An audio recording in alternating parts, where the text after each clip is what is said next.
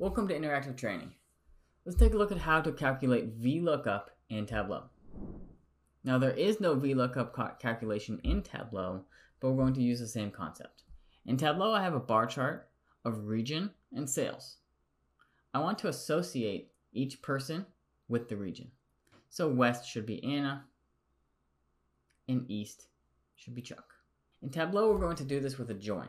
I'm going to start by creating a new data source. Click on Data and New Data Source.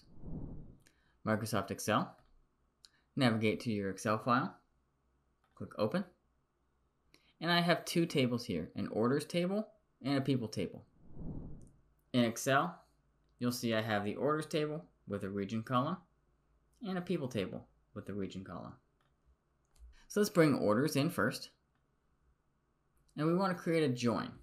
So let's click on the drop down on the orders table, select Open, and bring the people table next to orders.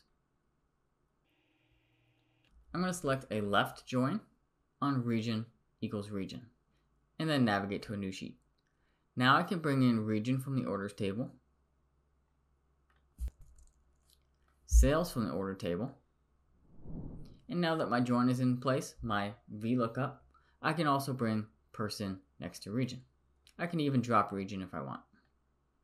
And that's how you calculate VLOOKUP in Tableau. If you enjoyed this content, make sure to like and subscribe for more.